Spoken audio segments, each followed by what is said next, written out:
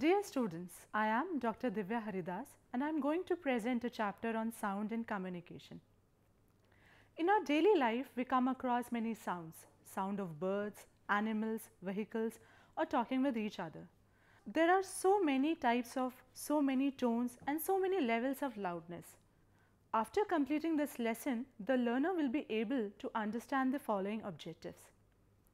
The objectives are to describe the characteristics and nature of the wave, to distinguish different types of waves, the mechanical or the sound wave and the electromagnetic waves, to explain the use of different kinds of waves which are used in communication devices such as sonar and radar, characteristics and the nature of wave.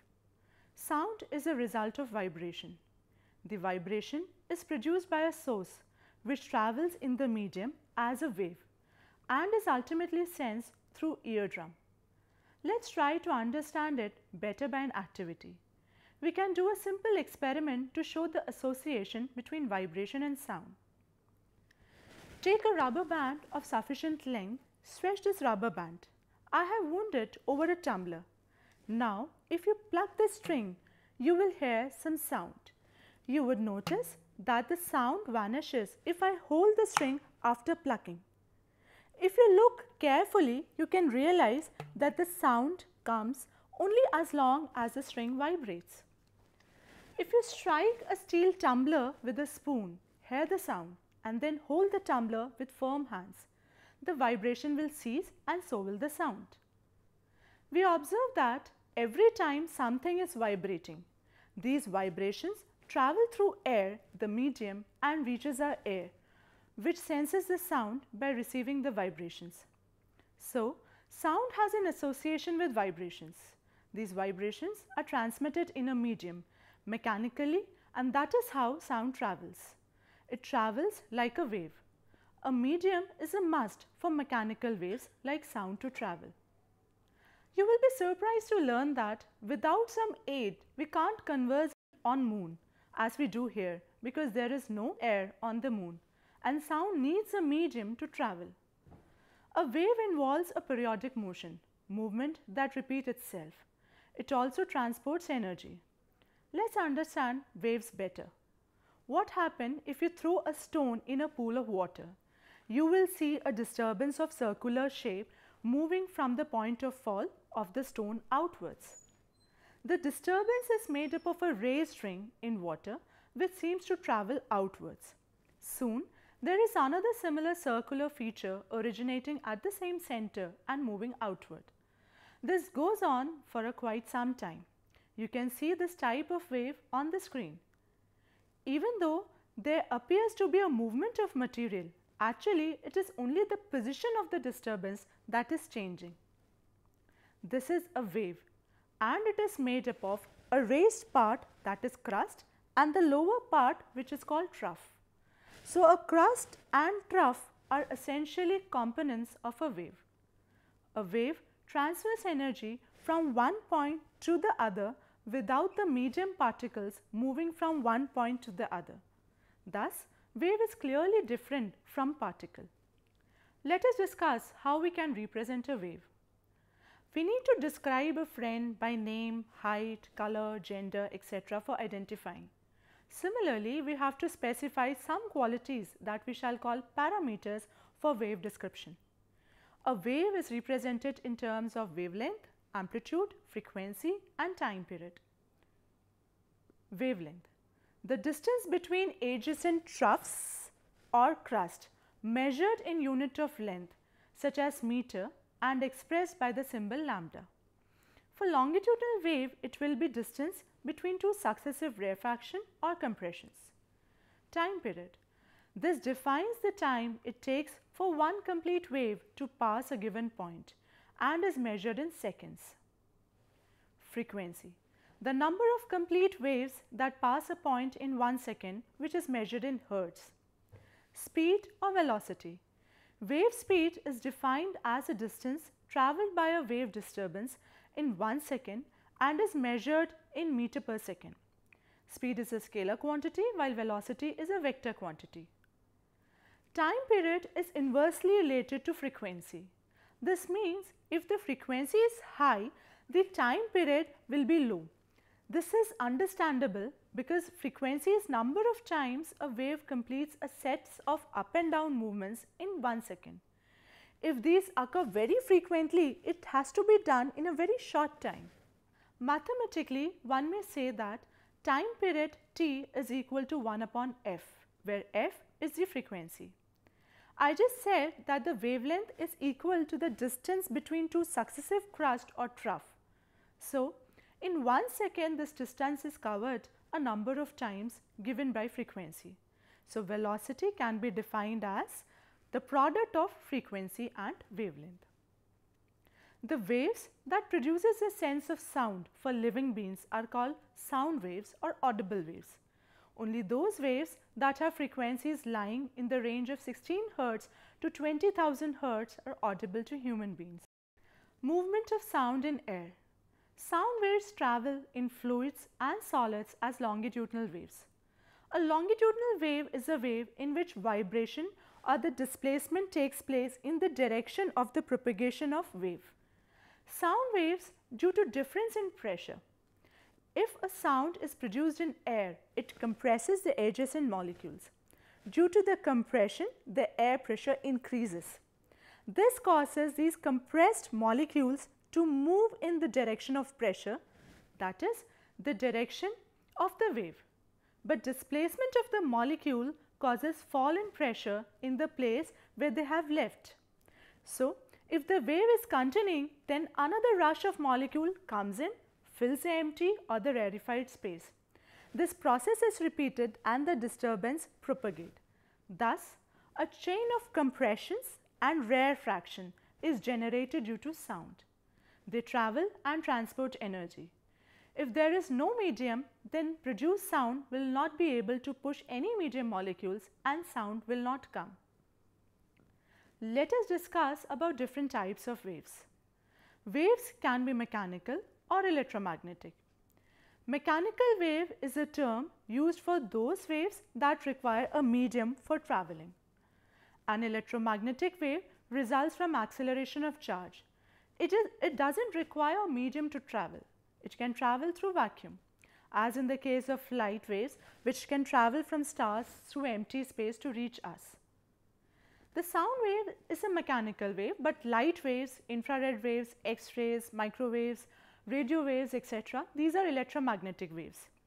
Gamma rays are also electromagnetic waves and result from radioactive decay of the nuclei of atoms.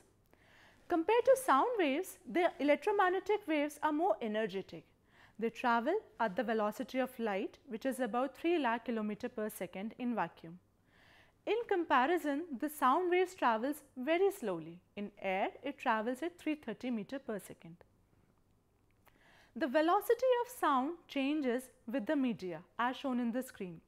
You can see that whenever the sound moves in a steel medium, it moves with a velocity of 5200 meter per second, whereas in case of glass, it moves with 4540 meter per second. Students, you can observe that sound waves moves faster in solids than in gases or liquids. Such difference in the velocities of light and sound means if there is an event in the sky which produces light and sound both, we shall see the light almost instantaneously. When there is a lightning in the sky, we see the light before we hear the sound. Mechanical wave can be either transverse or longitudinal, while the electromagnetic waves is only transverse. The transverse waves is one in which the motion of the wave and of the particle are perpendicular to each other. In a longitudinal wave, the motion are in the same direction. Sound wave can be of two types, both transverse as well as longitudinal. We can try to visualize transverse wave by tying one end of a rope to a hook in a vertical wall and hold the other end such that the rope remains loose. If we quickly give up and down jerk to the rope at our end, we see the wave traveling between our hands and the peg, while the points in the rope move perpendicular to the rope and the wave. This is transverse wave, as the particle of the medium move perpendicular to the direction of wave movement. Similarly, when we throw a stone in a stationary water in a pond, we see that on water surface the wave moves from the center to the shore. If we see a duck or a small paper boat there, it oscillates up and down with water without shifting the position horizontally. That makes it a transverse wave. You can see the electromagnetic spectrum on the screen. One can clearly see that the frequency of gamma rays being the highest and the radio waves have the lowest frequency. Since the wavelength is inversely proportional to the frequency, so the wavelength of radio waves is the highest, which is almost greater than 10 to the power 9 angstroms, and the wavelength of gamma rays is very low, which is even less than 0.1 angstrom. In a longitudinal wave, the displacement of the particles and the propagation of wave are in the same direction. For instance, if we blow a horn, speak or quickly move an object in air, we are pushing the air molecules. These molecules in turn push the adjacent molecules, which impart their energy to the next one. After losing energy in the interaction, the molecule is back to the original mean position. So this results in formation of compressions and rarefactions. So it is a compression or rarefaction which is travelling and not the molecule. While transverse wave form only in fluids such as air or liquid, the longitudinal wave can form in all the three media, that is solid, liquid and gas. Now let us discuss about the nature of sound, the quality of the sound and how to measure sound. Sound level is measured in units of decibel.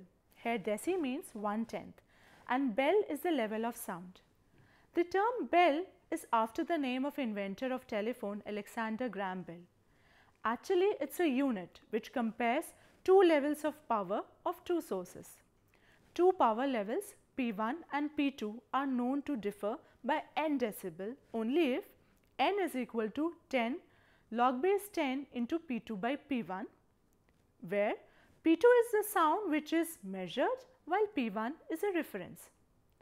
Normally, the reference is a sound which is just audible. For average human ears, the whisper is about 30 decibel, the normal conversation is about 65 decibels, while a jet plane taking off makes a noise of around 150 decibels. Beyond 85 decibel, sound is damaging and can lead to temporary loss of hearing. Prolonged exposure to noise can cause permanent hearing loss. Noise raises the blood pressure and causes anxiety and tension. So what is a characteristic of sound? Sound has three characteristics. 1. Loudness. How high or low is the level of sound concerned with the amplitude? Second is the pitch. How thick or heavy or thin or shrill sound concerning frequency. Third is the quality, which is the uniqueness of sound concerning waveforms. Different sources sound different. It is the quality which makes us able to identify different sound sources. We should not confuse between loudness and pitch. Sound from a metallic tumbler on hitting with a metallic spoon is higher in pitch than sound from a pitcher when hit with a wooden stick. The voice of females is generally higher in frequency than male voice. However, we should also know that voice is not just one frequency. It is a mix of many frequencies, some of which are multiples, which are called harmonics, of the same frequency, which is a fundamental note for that person. Now that we know the relationship between wavelength and frequency, we can appreciate why a flute produces a higher pitch, that is smaller wavelength and larger frequency, when all the holes are open. When all the holes are closed, it produces the largest wavelength, and by blowing harder, we can produce louder notes. Students, you can do an activity at home. Take a hollow, preferably metallic box. You may use a plyboard or a cardboard box. Take 3 pieces of metallic strings, which may be available from any musical instrument. Fix the nail or bolt as 3 sets of 2 each on the box as shown in the screen. The distance between the nails in the set should be kept different. Say nails are placed by 10 centimeter, 20 centimeter and 30 centimeter respectively in 3 sets. Now stretch the metallic string between each pair of nails. If you pluck the string, you can hear some sound. For each length of sound, the sound will be different. The shorter string will produce higher frequency. The longer string will allow a longer wavelength to be set up and hence have the shorter frequency. This is also the principle on which sitar and other string instruments work. The frequency also depends on the tension in the string which is vibrating. Now let us discuss about sound, music and musical instruments. Music. Music is a set of sound that is pleasing to hear and is not random. It refers to the quality of sound as well as the tune. Noise is random and irritates, while music has periodicity, whether in beats or in rhythm. In India, we have many musical instruments such as flute, bansuri, sitar, sarod, tabla, drum, ghadam and even more. Western instruments like guitar, piano and harmonium are quite popular. Some are string instruments where sound is produced by plucking a string and setting it to vibrate, such as tanpura, sitar and iktara. Some like tabla and dholak are percussion instruments where the membrane is made to vibrate by striking with hand or a stick. Then we also have flute and trumpet. Here we blow air into the pipe to produce sound. Now let us discuss uses of different kinds of waves in communication devices such as sonar and radar. Sonar stands for sound, navigation and ranging. This works on the principle of echo of transmitted sound waves from objects. For instance, if you hit a wall in front with a tennis ball, the ball will bounce back to you. But if the wall is removed, the ball will not come back to you. Thus, even with eyes closed, you have a way of knowing whether there is an object or a rebounding surface in front or not. Sonar works in the same way. The advantage of using sonar waves over electromagnetic waves is that electromagnetic waves loses energy fast in the ocean water because water can conduct electricity. In contrast, sonar waves can travel farther in water. There can be of two types of sonar setups. One is passive and another is active. In passive sonar, one detects sound waves that are present around. Leonardo da Vinci did it as early as 1490 AD. He dipped a pipe in water and placed his ear next to the end, which was out of water. He used this to detect the waves generated by ships. Today, the techniques are far more sophisticated. Sonar became a topic of very serious studies during the World War II as detection of movements of ships and submarines assumed significance. Active sonar is very important. It has two major components. First, a transmitter, which consists of a signal generator, power amplifier and a transducer.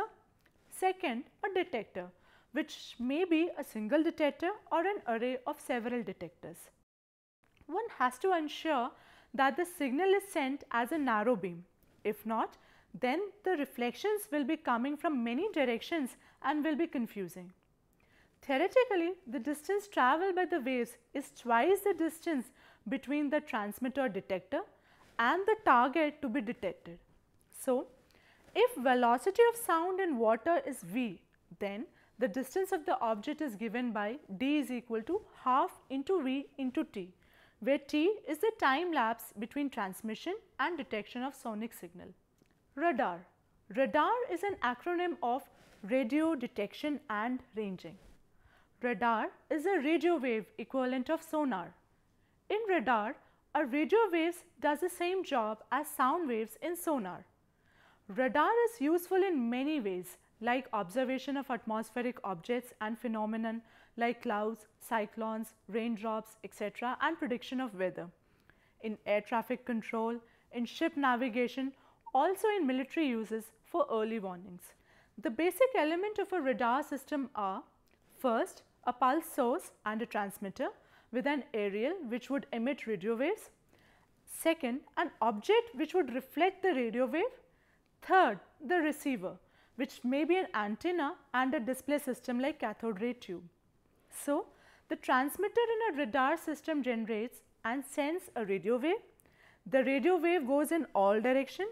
If there is any object, the wave is reflected by it, then there has to be a receiver to detect the reflected wave. The radio waves are electromagnetic radiations and travel at the velocity of light. It's obvious that the time gap between the outgoing radio waves and the arrival of the reflected wave is very small. So, what is done is that as soon as the radio wave is emitted, the transmitter is switched off and the receiver is switched on. Thus, the reflected wave is not masked by the emitted wave, and even a weak reflected wave is not missed by the receiver. If after certain gap there is no reflection received, so we can presume that there is no object within certain distance that we can switch off the receiver and switch on the transmitter. Radar is useful in air traffic control as it can see in the dark. It can monitor movement of clouds. It can detect presence of distant ships and big animals like whales in sea. It can also be used to estimate the speed of the object approaching or moving away from us. It is used by weather scientists to track storms, tornadoes and hurricanes. It is used in tracking satellites and also in mapping Earth's surface. Let us summarize what we have learned in this chapter. Sound results from vibration and needs a medium to travel, be it gas like air, solid or liquid. It is faster in solids than in liquids and is slowest in the gases. Electromagnetic radiations also are waves, but they can travel through vacuum. Waves, sound or electromagnetic all involves periodic movement that repeat itself. A wave is described in terms of wavelength, frequency and amplitude. Velocity is equal to the product of wavelength and frequency. Noise is random while music is periodic. Music is pleasing to hear, but it is also subjective. Sustained exposure to noise and even music at high decibel harms. The functioning of musical instruments like tabla, sitar, bansuri can be understood as vibrations in membranes, strings and organ pipes. Sound navigation and ranging, that is sonar, and radio detection and ranging, that is radar, are two techniques which have many applications. They make use of sound and electromagnetic waves respectively. Sonar is more useful than radar in water, as electromagnetic waves lose energy fast in water. Thank you so much.